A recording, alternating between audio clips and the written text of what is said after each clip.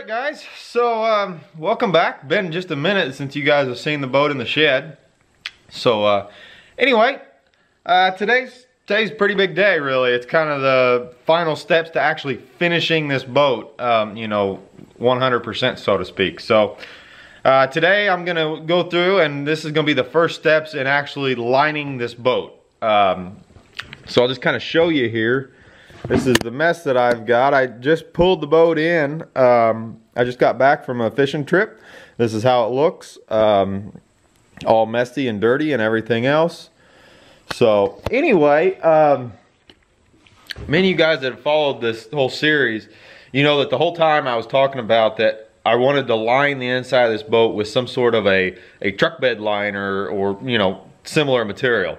And I did not do that, you know, after the initial large part of the fabrication, for the simple fact that I wasn't sure if I wanted to change anything or you know, if I needed to make modifications, things of that nature. Just easier to weld whenever I don't have the liner on. So that's why I waited. It's been 5 months now. I've been running this boat for 5 months. I fished out of it in every different way I can. Had this boat on big lakes, small lakes, big rivers, small rivers, Mississippi. I've had it in 3 different states. I've got about all the fishing that I'm gonna do out of this boat done.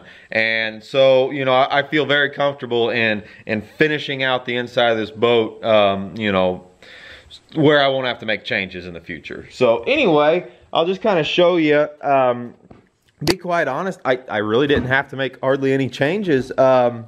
The one thing I did back on the back end here, and I talked about this during the build, was that this whole area just there was just one flat kind of unused space.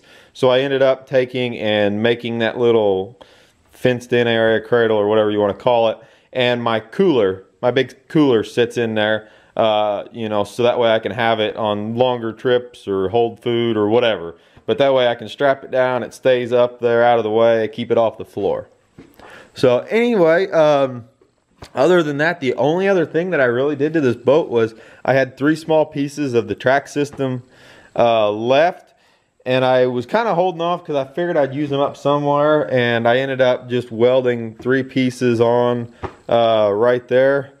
And basically I had those vertical rod tubes up on the gunnel to hold my spider rigging poles whenever I move, but they kind of got in the way and I couldn't put the cover on this boat whenever they were on the gunnel. So I moved them down there, and then the centerpiece there, I ended up moving the mount for the grill off the gunnel as well. It's just a little better location for it. So anyway, other than that, I added a couple more additional rod holders down the sides, so where I can actually, in this boat, I can go fishing. I can have all my spider rigging rods down this side if I want, and then I can hold you know, all my catfishing rods down this side. Everything's off the floor and still easily accessible, and I can still have, you know, 20 rods or whatever I want in the rod locker. Nevertheless, so anyway, what I'm gonna do here is our annual trip to Canada is coming up in a couple of weeks, and I want to get this boat lined before we go to Canada, because luckily it hasn't been this hot of a summer. But as you can imagine, you spend a day out in the sun in this boat, and you come home and the underside of your chin is sunburned from the glare. You're essentially sitting on a mirror, you know, having all this aluminum. So anyway, I'd like to get this boat lined before we go, you know, up to Canada and sit in this boat for 12 hours a day for 7 days.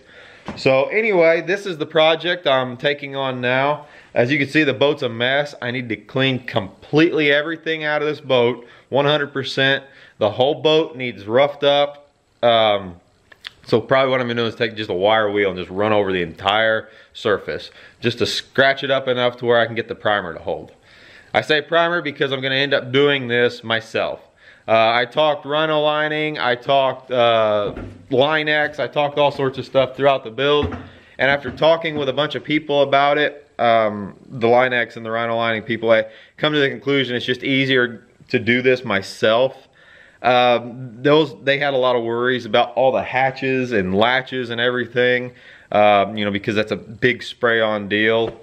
Not only the fact of that, but the cost was going to be very, very, the cost is significant between doing it myself and having it done. So Anyway, it's gonna be a lot more work on me, which is fine. I've got the product. It was actually one of you guys who first turned me on to that product. It's a Monster Liner truck bed liner.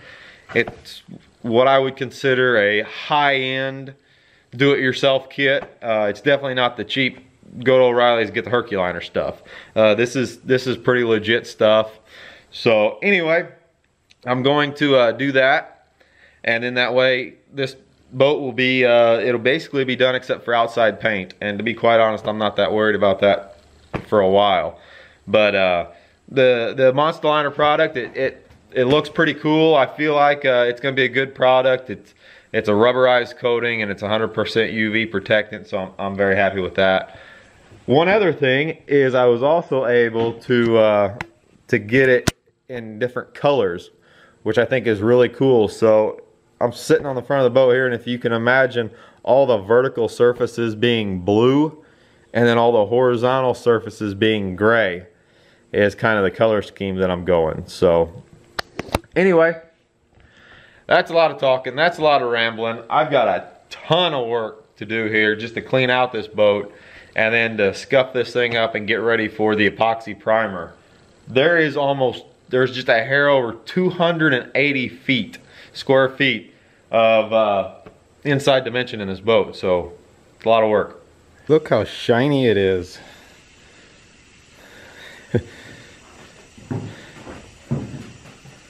That is one shiny boat now.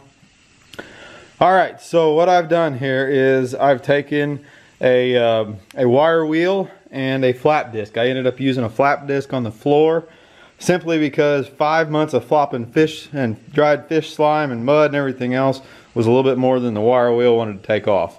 So anyway, I have ground every single square inch of this boat. It took me just a little over 3 hours.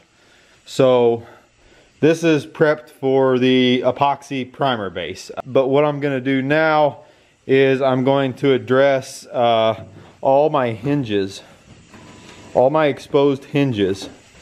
So now I'm using an epoxy primer, which is a thick primer, and then I'm also going over it with the lining, and I have these exposed hinges. This is what I'm talking about, this exposed hinge. It sits flush with the floor, but it's exposed. So if I end up getting paint and stuff inside that groove, it's not going to roll.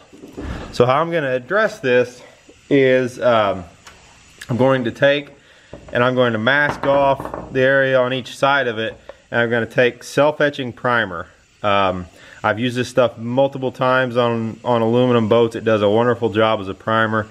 Self-etches, and so what I'm going to do is I'm going to spray that self-etching primer in each one of these grooves on every single one of my compartment openings.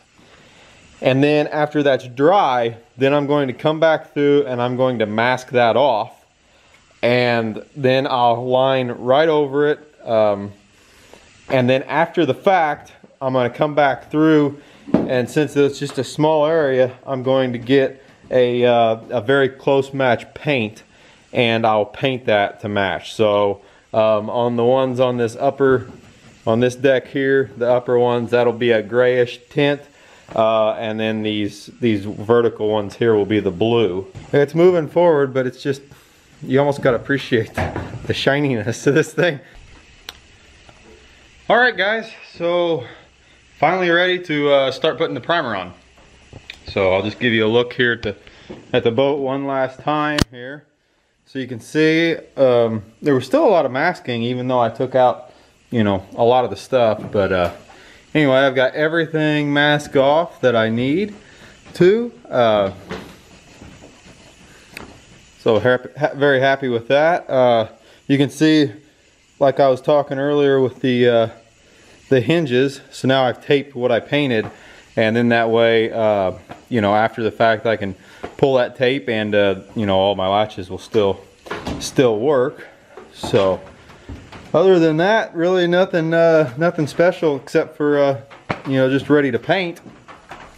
It is the next day here, and boy, I tell you, what a difference just having this boat one color makes. So here's the finished boat with the primer coat on it. I mean, it already looks great. I can only imagine, you know, what it's going to look like after I get it coated. But to be quite honest, I'd be happy with just this. So anyway, if this is any indication on how the liner product is going to be, how the primer went on, I'm going to be very, very satisfied. So like I said before. All right. So this is the next day. This is day 3 of this project here. So far, I've put in 2 very late evenings after work, and hopefully this will be the end of it. So this is the next afternoon. I finished up last night late with the lining of the blue, and I must say it turned out very nice. I am very, very pleased with the way this product worked.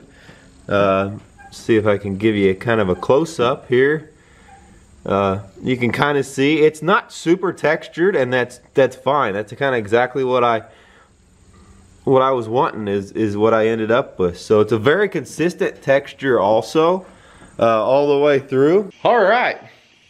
So just got done with all the taping. That was just a little bit of a deal. Took a minute. There's a lot of tape. There's a roll and a half of tape. So there's like 90 yards of tape there. So anyway, what I did was I realized it's probably hard to see because I used blue tape against a blue backing, but I went up 4 inches all the way from the bottom.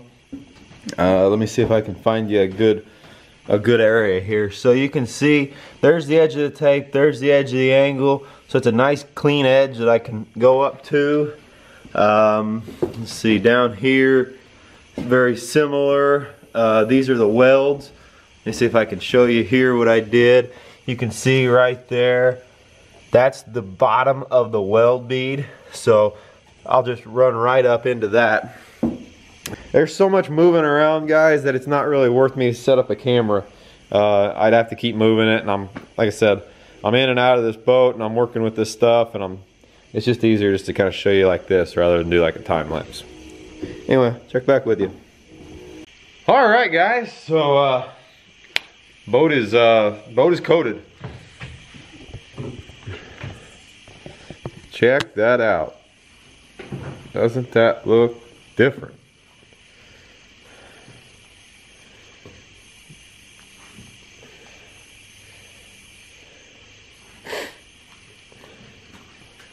So it really changed the appearance of this boat.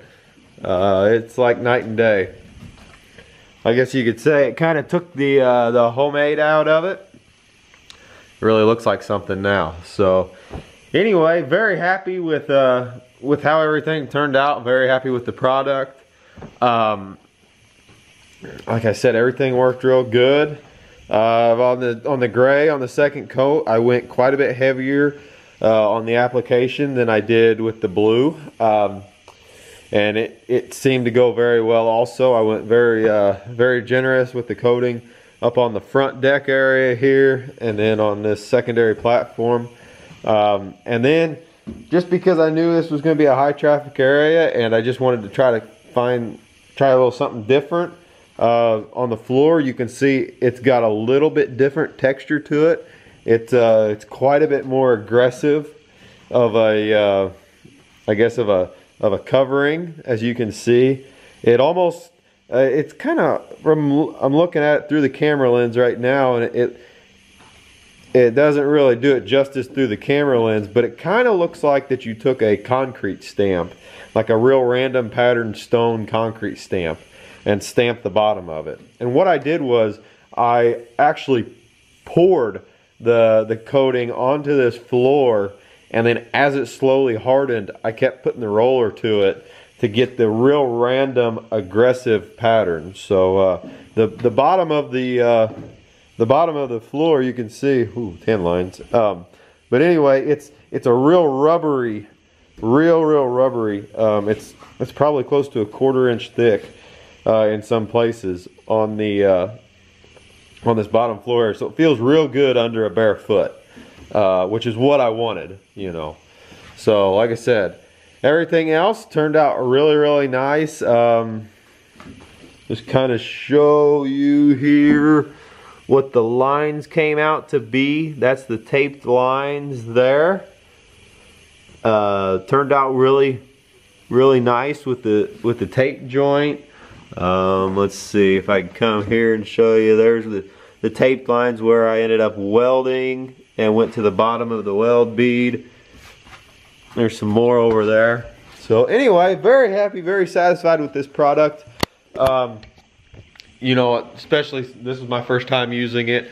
All in all, it took me, and this was cleaning out the boat, this was grinding it, this was primer prep, also the whole thing. I had just about 20 hours, 21 hours invested in this, which I personally don't think is very bad at all.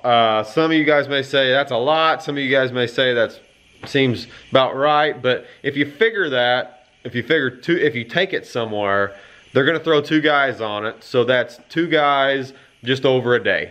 You know, a day and a couple hours. So really I feel like that you know, everything went pretty smooth. Very happy with the end result. So the only thing that I have left to do, I've got all my tape removed, is you can see where I primered the hinge points.